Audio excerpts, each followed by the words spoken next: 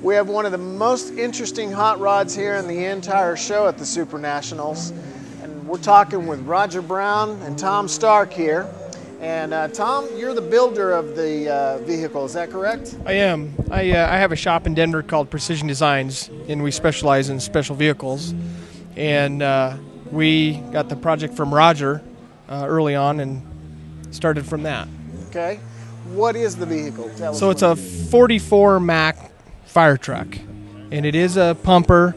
It's basically real similar to what it is right now as what we started with. So, I mean, we didn't change much from what we started with. There's no reason to change it. Now, Roger, what inspired you to do something like a 44 Mack Fire Truck?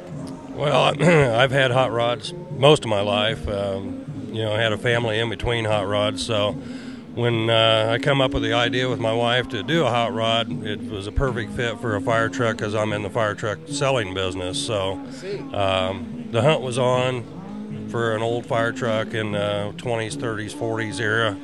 And lucky enough to buy this one off of eBay, got it reasonable from a guy out of Pennsylvania, had it shipped back, and then I called Tom and said, hey, you know, I need somebody to build this fire truck, make a hot rod out of it. So now, that year, 44, there wasn't a lot of building of vehicles at all going on in 44. No, fire trucks and military vehicles were about the only vehicles that were being built in 44 due to World War II. And the amazing thing about this is this thing's probably got 300 or 400 pounds of brass on it, which most of the brass was going for the war effort at that point in time. So it's very unique in 44 that there weren't many vehicles being built, period. I see. Now, how long did it take you to build this thing? So from start to finish was 14 months. We started with a rough pencil sketch and some ideas, what we thought, drivetrain, suspension, wheels and tire size, ride height, and all of that. From that, we had kind of a print and started from there. Started with a chassis, front rear suspension, drivetrain, and then on to sheet metal work. I see.